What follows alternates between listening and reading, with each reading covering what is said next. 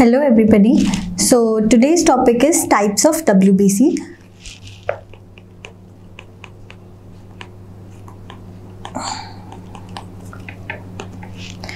So what is WBC? WBC stands for white blood cells.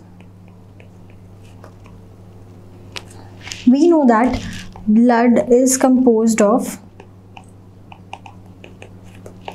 cells and plasma. In cells there are RBCs, or known as red blood cells, WBCs, white blood cells, and platelets. So WBCs are white blood cells, also known as leukocytes. Normal count of leukocytes in our body is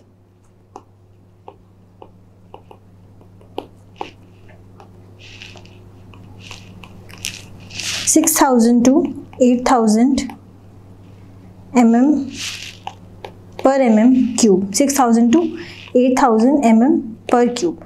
Now, if these number increases, we call it as leukocytosis. If this number decreases, we call it as leukopenia. So in this case, in case of leukocytosis, it is a normal phenomena. It may increase in the cases of bacterial or viral infections.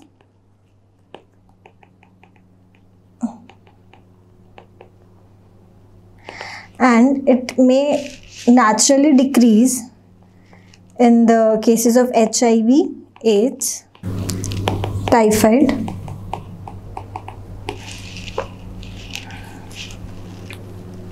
so when there is abnormal increase in number of WBCs, abnormal increase in number,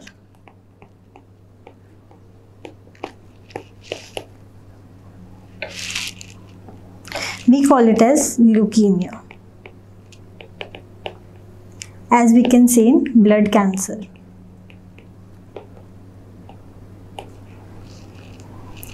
So now coming to types. On the basis of presence of granules, WBCs are basically classified into agranulocytes and granulocytes.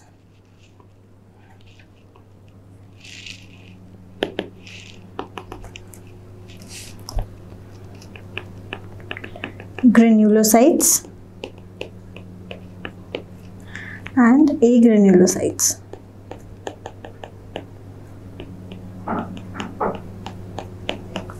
So what are the general features? Granulocytes, as the name says, consists granules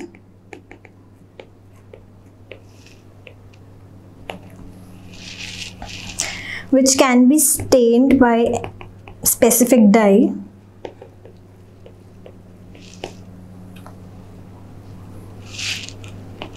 Their nucleus is generally multi-lobed. Hence, they are also known as polymorph WBCs.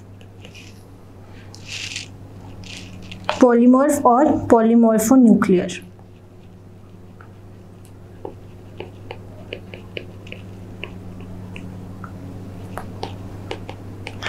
Coming to agranulocytes, they don't have granules. Nucleus is usually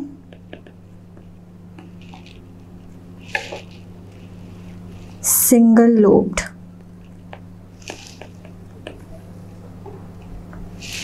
Hence known as mononuclear WBCs. So coming upon the granulocytes and agranulocytes are further are of many types. First, we'll talk about granulocytes. So these are neutrophils, eosinophils, and basophils.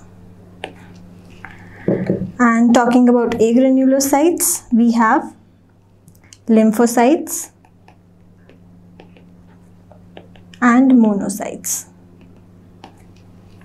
Now we'll be talking about each and every type of WBCs individually. First, we'll start with neutrophils. First and foremost important point for neutrophils is that they are multilobed.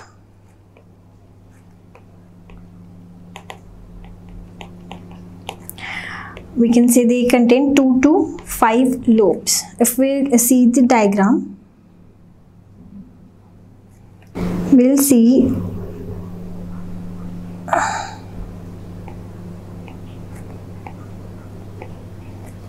these are the lobes of the nucleus, 5-lobed, and its cytoplasm consists of granules which are violet or pink in color.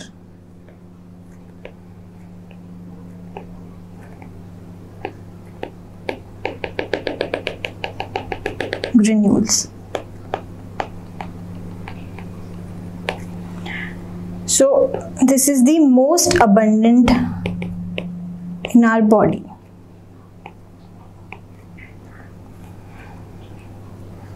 Around 60 to 65% of total count. Their size is 10 to 12 microns. And now coming to function.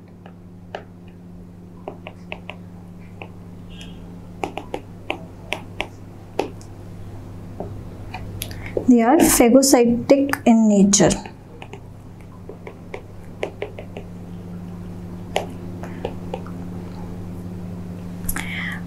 Phagocytic in nature means whenever any bacteria or virus comes inside our body, neutrophils are activated.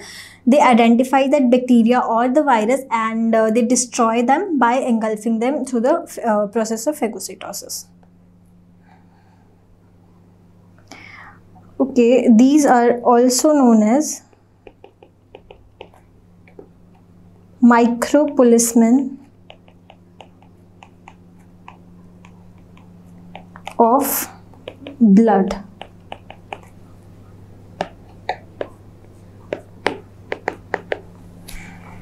Okay, so this was all about neutrophils. Now next, talking about eosinophils.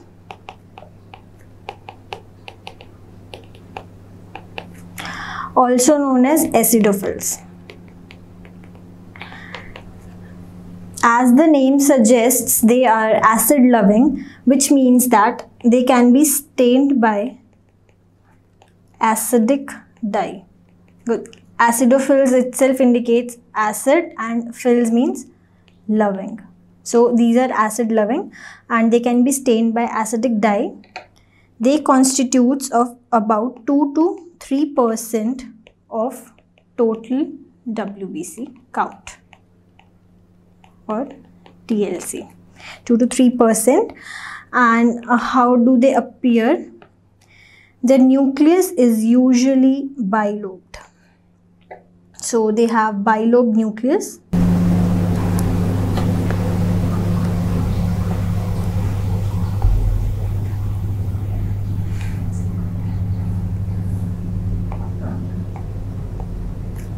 So this is its nucleus having 2 lobes.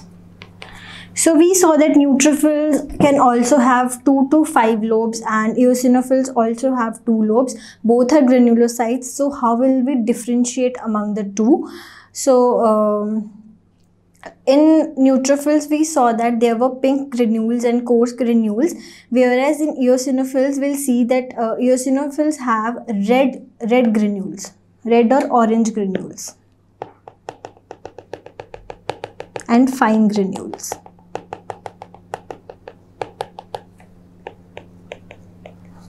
red or orange granules. So size is around 10 to 14 microns, stained with acidic dye. Shape of nucleus is bilobed. Now its function.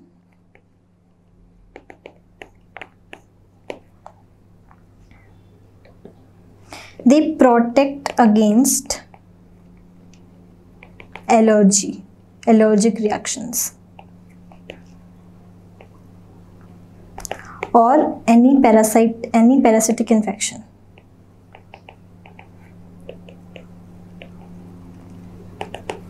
So increased number of eosinophils,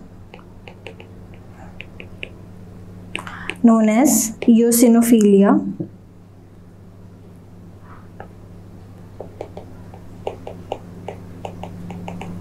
it is seen in allergic conditions like hay fever. So this was all about eosinophils. Now we'll be talking about basophils.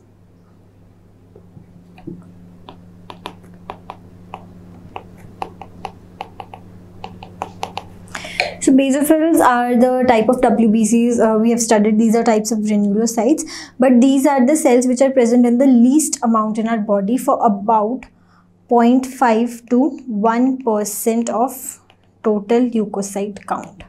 And they have an S-shaped nucleus, 2 to 3 lobes. If we'll draw the diagram, we'll see.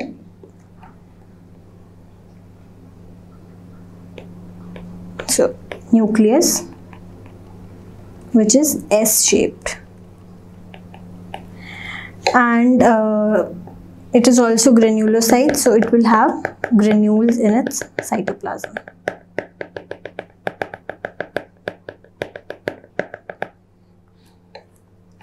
What is its function?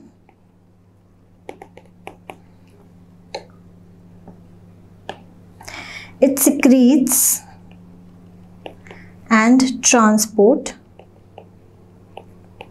heparin, histamine, and serotonin. So basically basophils facilitate the release of mast cells. Basophil secretes and transport the heparin, histamine, and serotonin. So next type we have monocyte.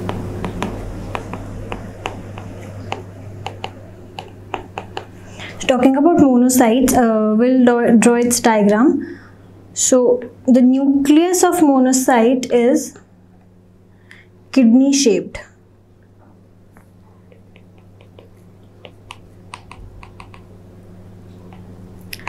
Kidney shaped nucleus and clear cytoplasm with no granules.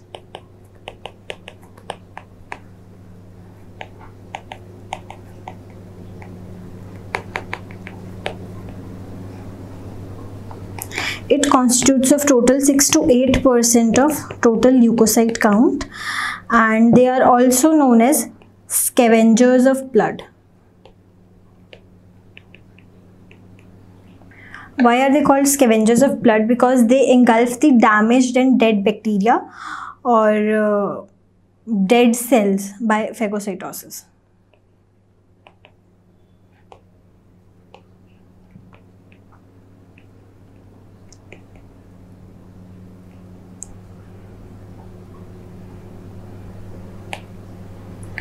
They are known as macropolicemen of blood.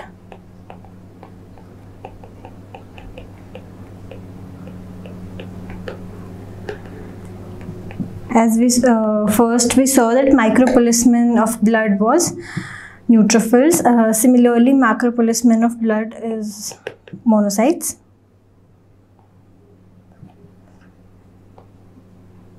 Now the last type of WBCs are lymphocytes.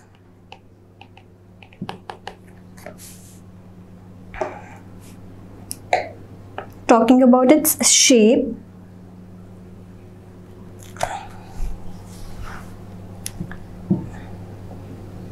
they have a large centrally placed nucleus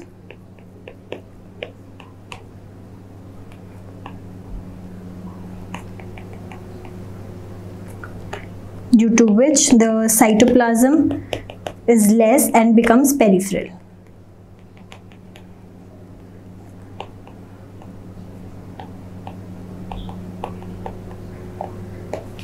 So now lymphocytes consists of 20 to 20% of total leukocyte count. Now coming upon to types of lymphocytes. Lymphocytes are also of two types.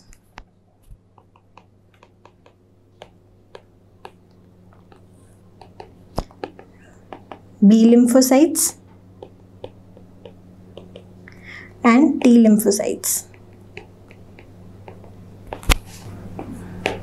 Then B lymphocytes, they produce antibodies.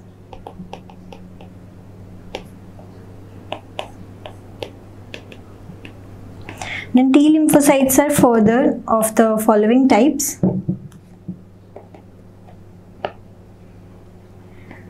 T killer cells, which kill the microbes. Then T suppressor cells,